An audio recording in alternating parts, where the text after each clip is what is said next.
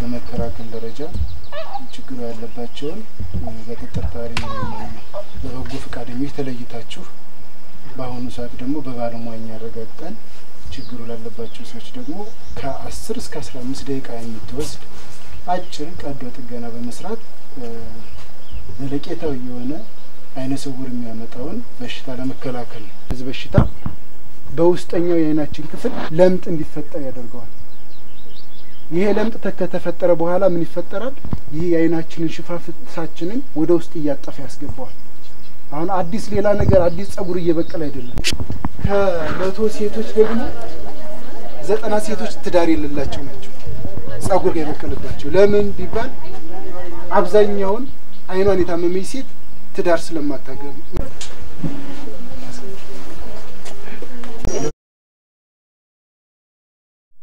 ያመመኝ ያሁን በእንትን በወረንጦ የመቱን እየነቀልሁ አላይልኝ ብለው ልጅ ወይም ቢብለው መቱን እየነቀልሁ ብል ሙላው መንቀል እንደገና ድንቅ ነኝ አሁን እስካሁን እንትኑን ነው ማርዙ ሲወጋኝ ነው እንጂ ሌላው አልሰማሁትም። እንደዚህ ሲወጋ ነው ከዚያ በኋላ አላመመኝም።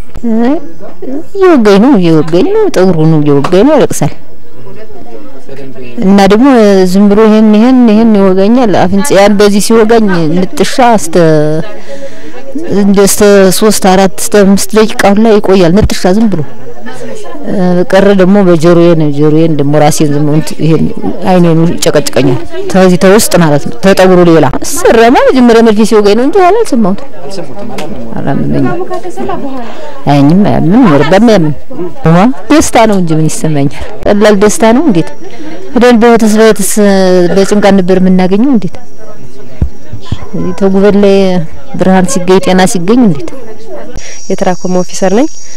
አሁን እኛ እንደ ወረዳ ደረጃ ትራኮማን ከወረዳው ሊሚት ለማድረግ ብለን ያሰብነው በ2011 የታሰበ እቅድ አለ። ይሄም ማለት የና በወረዳ ደረጃ በመጀመሪያ ከወረዳ አመራሩ ጋር ከሚመለከተው ባለ ድርሻ አካላት ጋር ስልጣናውን ሰጠን ወደ ቀጠና የወሰድንበት ነገር አለ። ቀጠና ላይ ያደረግነው መጀመሪያ በጤና ኬላ ካሉ ስራ አስኪያጆች ሊቀመንበሮችና ጤና ኤክስቴንሽን የጋራ በመሆን የበጎ ፈቃደኞች ወይም የአይን አምባሳደር ምልመላ አካሄድ።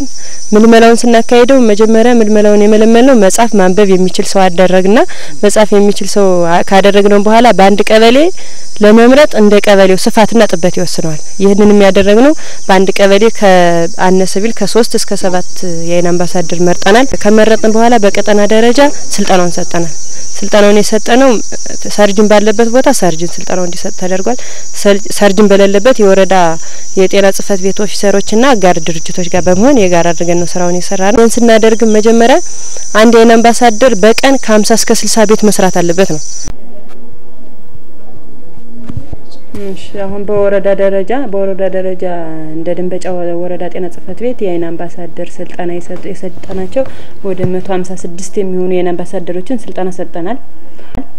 ስልጣናውን ከሰጠን በኋላ ያደረግነው በየቀበሌያቸው ሄደው ምዝገባውን እንዲጀምሩ ነው። አሁን እንትን እንዳደረግነው ያለ በሁሉም ቀጠናዎች እንትኑ ስንጀምር ምዝገባ ሁሉም የአይን አምባሳደሮች ምዝገባውን ጀምረዋል።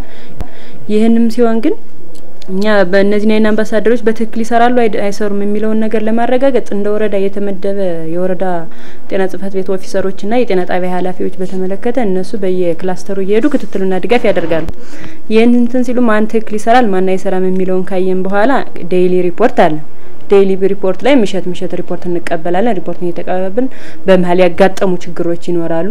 ምናልባት ይሄንንም ብዬ ከዚህ ላይ አንዳንድ በተለይ ከተማዎች ላይ ያጋጠሙ ችግሮች አብዛኛው ሰዎች ቤት ያላስገባም ይሄንን ማን ይነካኛል ማለት ነገር ብዙ ለአንድ ቀን በጀመር ነው ይሄ ነገር አጋጥሞን ነበር። ከዛ ከወረዳ ከንቲባው ካቶ ታዴጋ ተነጋግረን እሱኛውን እንትሩን የወሰድንበት ነገር አለ መፍትሄውን። ይሄንን ብለን ዘመቻው ካለቀ በኋላ ስክሪኒንጉን ለ5 ቀን በተከታታይ ሰርተዋል። ገባውን ካጠናቀቅን በኋላ ወደ አይን ቀዶ ጥገናው ነው እንትን ያለው። በየቀጠናዎች አሁን ምሳሌ የጨረቃ ዳባ የዘለቃ እነሱ ላይ ዘመቻውን የጀመርንበት ነገር አለ። ከጭስ የሚሉት ነገር ጭስ የሚከለክለው ነገር የለም።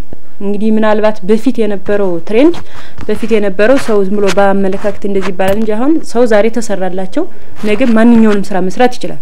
ዋናው ሰው ስራ መተው ሳይሆን የንጽህና ጉድለት ነው። ሰው ተሰራ ስራቸውን ሲሰሩ ነው ጠዋት ቀን ማታ በቃ ማንኛውም ሰው ፊቱ መታጠብ አለበት።